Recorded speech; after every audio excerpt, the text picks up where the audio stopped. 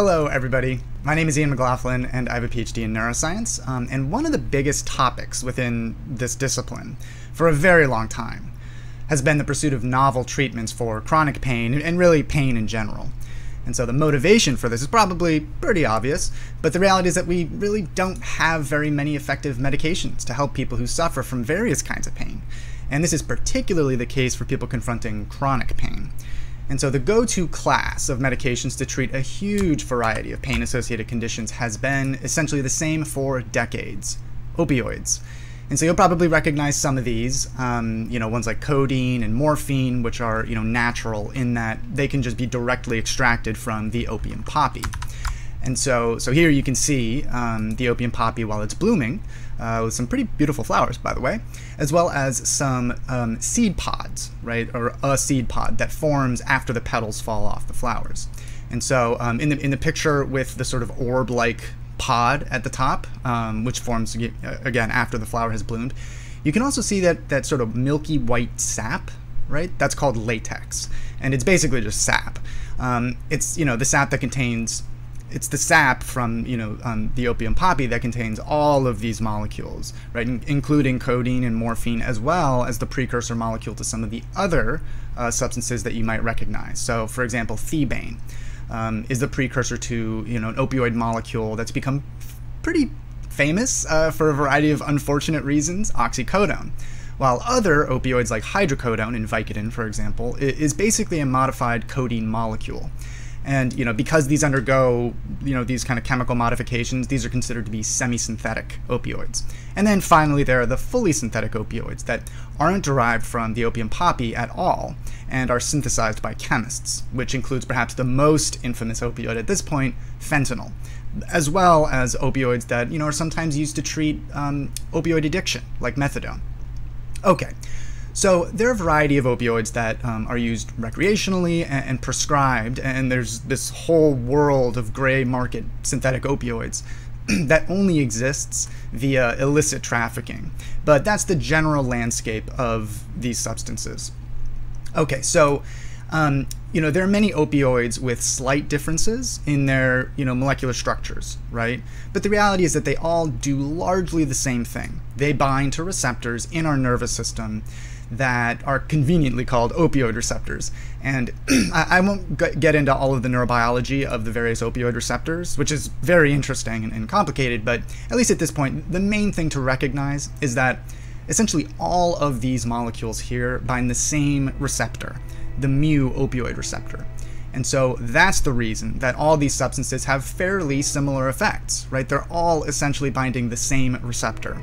Of course, differences in their chemical structures translate to differences in how potent they are and how long their effects last, things like that. But more importantly for the topic today, those differences can also result in differences in their side effects. So opioids have a whole variety of side effects, and some of them can be very interesting. So for example, we know that opioids have substantial addictive potential in some people. Not everyone, by the way. Which is important to recognize, but in some people, right? Some of the stranger side effects, however, are things like causing a pretty substantial itchiness reaction. And in fact, I've had people who had recently started taking, had been prescribed opioids, message me and ask if it's normal that they're so itchy, or if they're having maybe an allergic reaction to the substance. And so, by the way, it turns out that they're not. It's the interaction of these substances with a specific version of the mu opioid receptor that happens to cause that itchiness reaction. And so I actually have a link to the paper that identified that process in the description section. And so one of the telltale signs that someone is using opioids is if they're sort of weirdly regularly itching their arms and their neck and their torso, just kind of everywhere, but without having any kind of like rash or obvious allergic reaction on their skin. But another odd side effect that I regularly hear people actually get wrong is pupil constriction, okay, which you can see here. And so this is literally a picture of someone experiencing pupil constriction called meiosis, by the way, via opioids. And so I regularly hear people say that opioids dilate the pupils, which is just wrong. They don't. And so anyways, that's another telltale sign that someone's using opioids, which, by the way, happens to be much easier to detect in somebody, who has like lovely green eyes or bright blue eyes. But anyway, so there are other side effects like, severe constipation. By the way, you might be interested to know that one of the main treatments for diarrhea is, guess what? An opioid, loperamide, or you might know it as Imodium. It's actually an opioid. It doesn't happen to have any significant psychoactive effects, in part because it doesn't really cross the blood-brain barrier very effectively. But it can, in fact, cause some substance dependence and even withdrawal symptoms after somebody's been using loperamide for a long period of time. And I know some people have explored achieving psychoactive effects with loperamide via either like massive doses or combining with other things to help it, theoretically get into the blood, get beyond the blood-brain barrier. But anyway, so opioids are well known to cause constipation. It can become a pretty significant problem for people who are being treated for chronic pain with opioids. And so, okay, there are other things, other side effects like agitation. People can become just sort of like a bit more irritable. And, there are other side effects, but arguably the single most unfortunate side effect of this entire family of drugs makes them both extremely dangerous and ultimately suboptimal medications, and that side effect is their effects on respiration or breathing. So opioids induce respiratory depression and potentially failure, which basically means that it reduces the rate at which people breathe, such that the gas exchange that occurs in our lungs is close to or beyond inadequate. And the consequences of that are the reason that people are lost to opioid overdose. People lose consciousness and ultimately stop breathing. And so even beyond the substance dependence that opioids induce, right, which is a critical problem, it is their effects on our breathing that really limit just how useful and how widely used opioids can reasonably be from the perspective of medicine.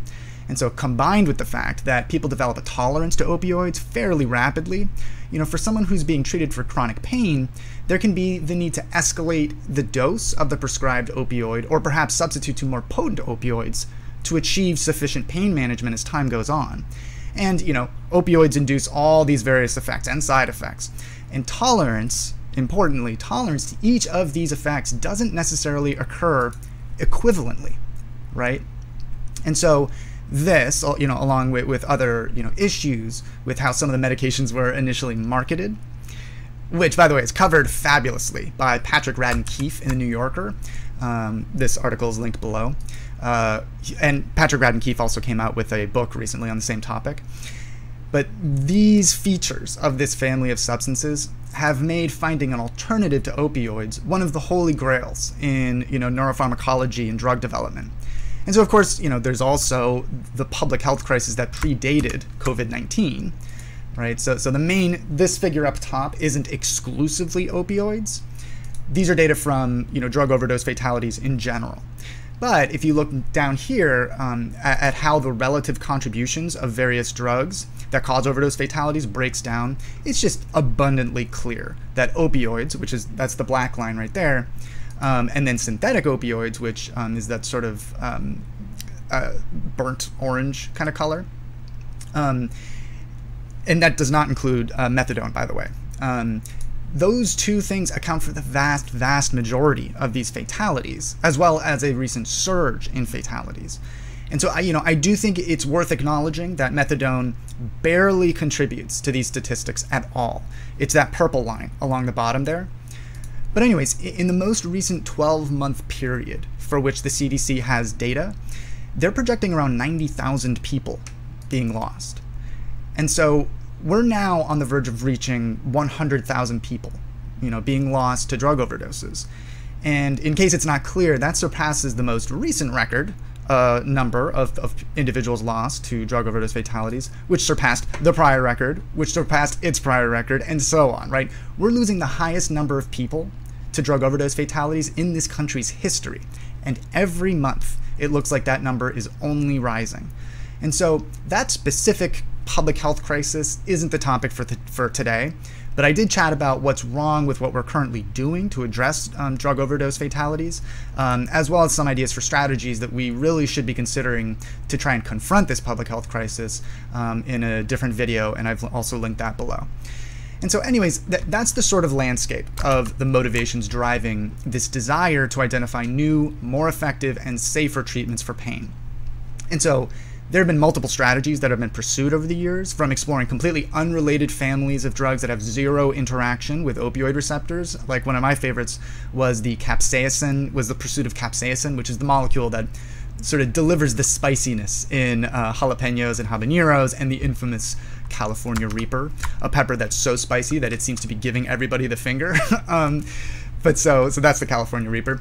But so other projects have been to see if the opioids that are currently being used might be able to be combined with other substances, non-opioids, that make the pain-killing effects for opioids more effective at lower doses. And this is actually proven to be somewhat effective, but fundamentally, treatments still rely upon the pharmacology of opioids. And so, there's been a sustained interest in the ability of cannabinoids to perhaps offer alternatives for people who are confronting more low to reasonably moderate chronic pain. And there's definitely been some indications that they do seem to be effective for some people. And this would include both THC, tetrahydrocannabinol, which is the main sort of psychoactive agent in cannabis, as well as CBD, cannabidiol, more recently. But, the currently available studies suggest that they're only really moderately effective and actually ineffective or even potentially counterproductive in some people. So definitely helpful, definitely important tools, but also not an optimal solution, to the main problem facing the use of opioids to treat pain. Okay, so there are other efforts, in neuropharmacology, just to be clear, but one of them that stuck out to me recently was a paper that was published 4 days ago, or I guess 5 days ago, that that makes some progress on an effort, on this effort to generate new medications. And it strikes me as interesting. And it doesn't seem like it's actually gotten as much attention as I feel like it might warrant. So, just right at the start, to be clear, this is very preliminary research. This is about as early as it gets when it comes to the development of new medications in general, particularly medications that interact with the brain. But this is absolutely the way that we're going to get to the point of having new medications, in physicians' hands. Because designing medications that target the most, complicated part of our body, right, our nervous system, it still requires some really basic knowledge. And that knowledge is some of the hardest to pursue in biology. And so these are some pretty nitty-gritty studies, but it's a trajectory of work that's interesting and I think exciting. So this is from a group out of Luxembourg, which for anybody who's unfamiliar is a teeny tiny little country between Germany and France. And so my American tongue is insufficiently nimble to even try to pronounce the names of the scientists who contributed to these studies, which you can see here. But the group identified the group identified a receptor that seems to play a role that was previously described actually in the cardiovascular system. So it's basically a receptor that can bind a molecule, usually a bunch of different molecules actually, not just one. And the receptor sort of like distracts those molecules, right? The molecules are bound to these receptors, which are called scavenger receptors. And then as a result, they can't bind the receptors that they normally would have were it not for the scavenger receptors. So sort of like a decoy, right? And so this particular receptor that they've identified, ACKR3, unfortunately, it's known to bind to a variety of signaling molecules, right? Not just opioids, particularly in the immune system. And so in this study, the group published in 2020, which I believe, is the one on top, or I guess in the middle right there. The group demonstrated that, this group in Luxembourg, demonstrated that this particular receptor exists in certain brain regions. And those brain regions also host opioid receptors. And so in other words, and it seems that they do bind opioids. And so, in other words, the molecules that bind to our opioid receptors, right, the neurotransmitters that bind to, for example, the mu opioid receptor, they seem to bind this ACKR3 receptor, okay? And so I know it's like impossible to remember or maybe even deeply care about a name like ACKR3, but just think of it sort of as like a vacuum cleaner, right? It just sort of like prevents certain molecules from doing what they normally do, right, in the brain. And so imagine you're trying to empty the lint trap from your dryer or something, a trash can or something, right? But somebody is aiming a vacuum cleaner directly at your hand. kind of a similar effect. Certain molecules just can't get to where they normally go without, were it not for the scavenger receptor. So this group honed in on a molecule that they say is derived from the bark of a shrub called the pinwheel flower. A pretty little flower, or crepe jasmine, I believe is another name for it. And it seems to interact with this receptor, ACKR3. And so, like any responsible lab would, the press coverage of this publication emphasizes that the molecule they identified is natural. But, they're essentially working, there's really no, there's zero advantage or disadvantage to working with a molecule that's natural. There are plenty of natural molecules that will kill you or severely damage one of your organs, right? Particularly in fungi, by the way. But it's just one of those things that appeals to people, and so it's just sort of inevitable that a lab is going to do that. Anyways, as I said earlier, this publication on which we're focusing today, this bottom one right here, it was published, a few days ago. It's a follow-up to that initial publication about their scavenger receptor. And that was published in 2020 when they identified this receptor in Nature Communications. And by the way, that's an extremely prestigious journal to publish your work in. And so the molecule on which they're focusing, quinoladine, I believe is how you pronounce that. I mean, don't worry about the name. It interacts with that receptor, right, that they identified in 2020, which again, is that receptor that seems to kind of sequester away various neurotransmitters and signaling molecules that are capable of interacting with opioid receptors. You can also think of it as sort of like a volume knob, right? So it kind of turns down the volume on how loud, the signal of these neurotransmitters can be. And so in the past, they had shown that drugs are capable, or the drugs that are capable of activating the opioid scavenger receptor that they identified, which we call those agonists in the business, those molecules caused reduced anxiety in mice. And so you might be wondering, how do you know if a mouse is anxious or isn't anxious, right? Totally reasonable and good question. Mice have almost all of the same types of brain structures that we have, but obviously, quite a bit smaller and simpler. And so as a result, they can experience sort of like versions of the same states of consciousness that we do, but far simpler versions, right? With reduced, variety and range. So we have words, at least in English, I'm sure, and many other languages, I'm sure more than, I'm even familiar with.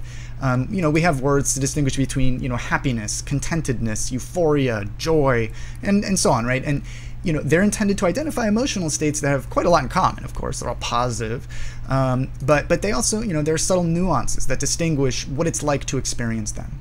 And so for mice, they're capable of experiencing some version of that fundamental emotional state.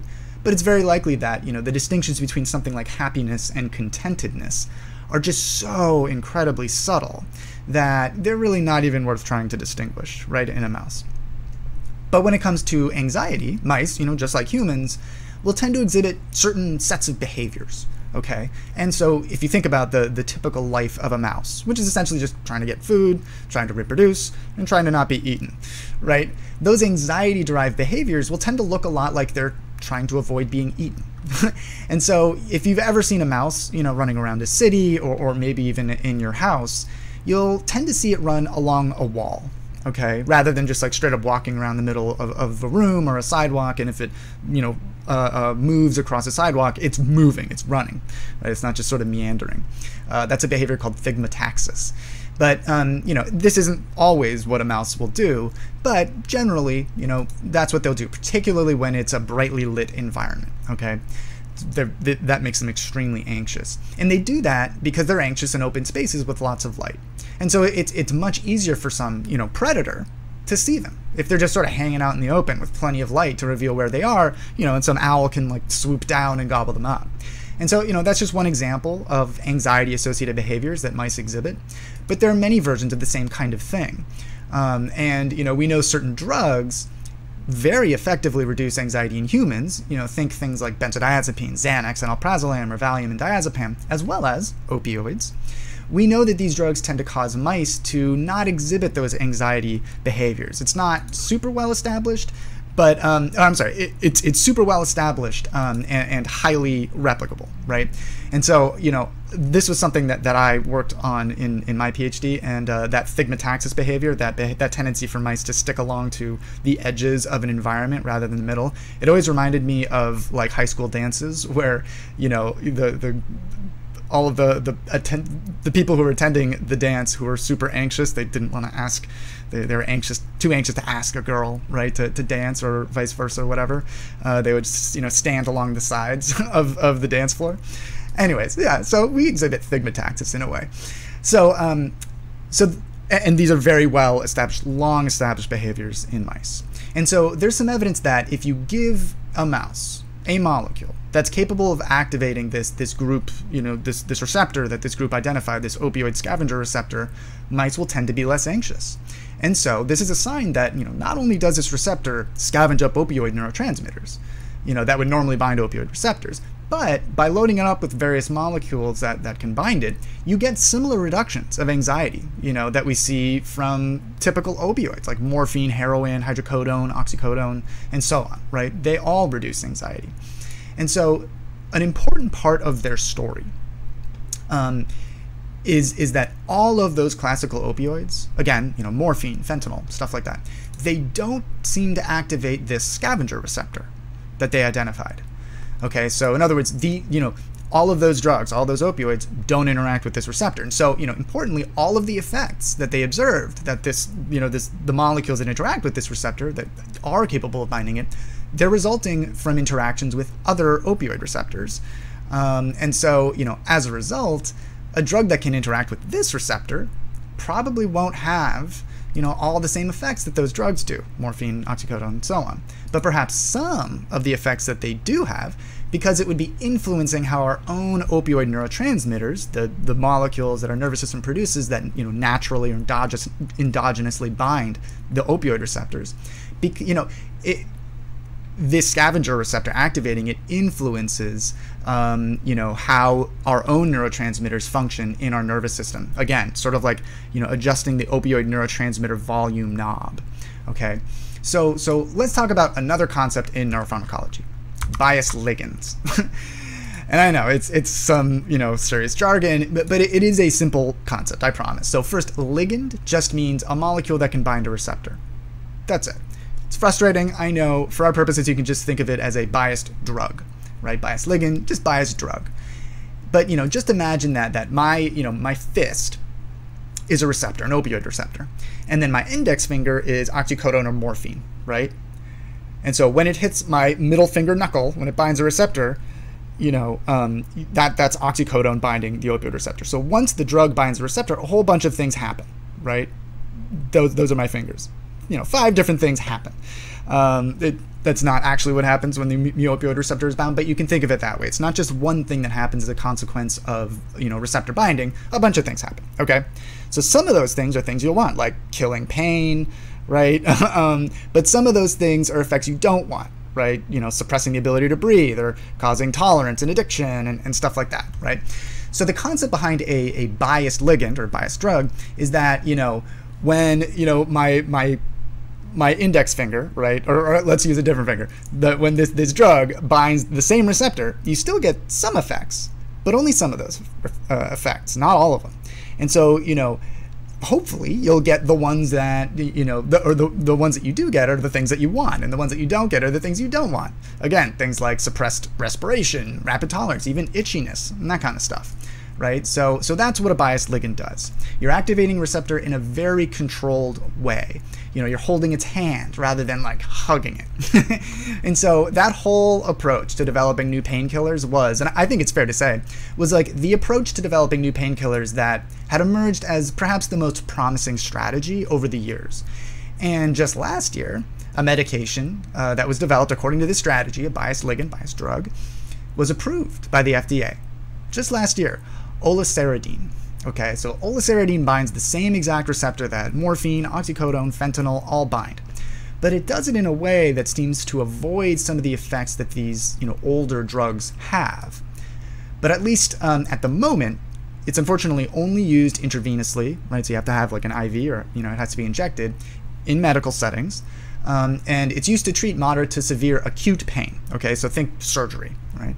But the clinical trials suggested that this drug, Oliceridine, was just as effective as morphine for the treatment of pain following a surgery. But most importantly, for the whole biased drug, biased ligand, strategy, it was also found to induce less respiratory depression compared to morphine, right? So in other words, it looks like this drug may kill pain just as effectively as morphine, but it may not also have that baggage of potentially causing people to stop breathing, or at least not as heavy baggage, right? Not as much baggage as other opioids. It doesn't suppress breathing as much. And this was true even when Oliceridine was combined with other opioids. Pretty cool, right?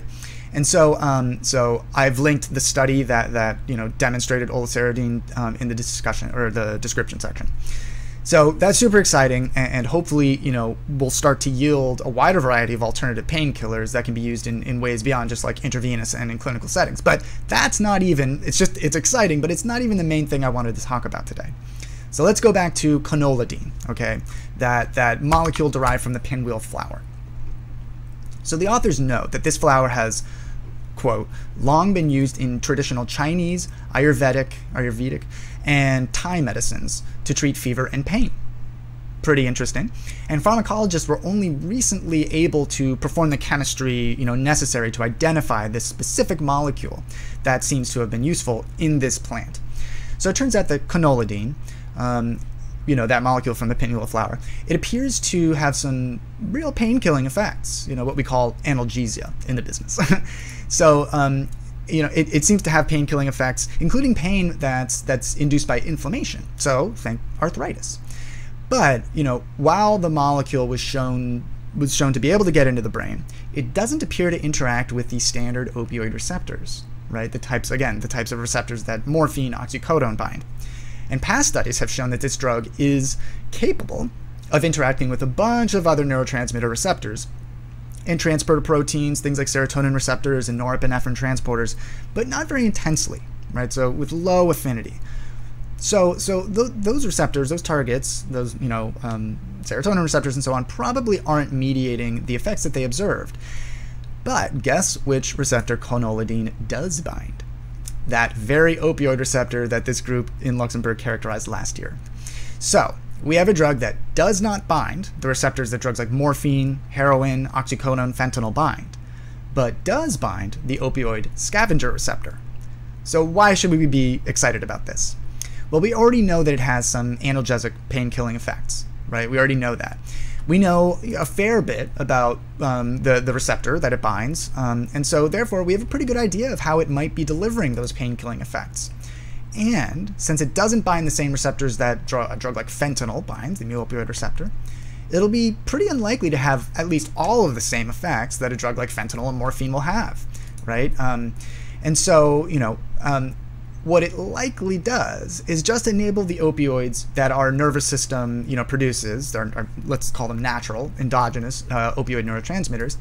It probably enables those neurotransmitters to sort of linger around a little bit more, enabling them to bind our opioid receptors more in a way that's kind of, sort of similar to how an SSRI, right? Think, fluoxetine, Prozac, how those medications enable serotonin molecules to reach slightly higher levels in the brain, right? SSRIs are selective serotonin reuptake inhibitors, and they're frequently the frontline treatment for, or at least medication, for depression. And so, just to be clear, I kind of doubt that canoladine itself, that molecule, will be the specific molecule that's used in a new pain-killing medication that's hopefully safer than the sort of standard armamentarium of opioids, the repertoire of opioids that physicians have today. I kind of doubt that it's going to be canoladine, but it may, and it's totally possible that it may. Rather, it's sort of a clue, right? A starting point for neuropharmacologists and medicinal chemists to begin tweaking the molecule here and there, the canoladine molecule, right? Developing new molecules that are even more effective than canoladine, much like the efforts that went into developing that biased ligand, right? Oliceridine. That's the drug that does bind the same receptor that morphine and fentanyl bind, but only produces some of the effects that morphine and fentanyl induce, right? In other words, so this team seems to have discovered a new way for us to attack pain, right? Chronic pain, inflammation, or inflammation-associated pain, and maybe even other sources of pain. And that it doesn't involve the same exact strategy that's been used for decades and decades, right? Or the same drugs that have been, driving this giant, unprecedented surge in individuals who've been lost to drug overdose fatalities. So this is really, really good news. All right, that's what I have for you today. Thanks for checking it out. And if you enjoy neuropharmacology or talking about it, learning about it, or neuroscience consciousness, maybe you'll consider subscribing, liking the stream. Otherwise, I will see you next week. See you, everybody.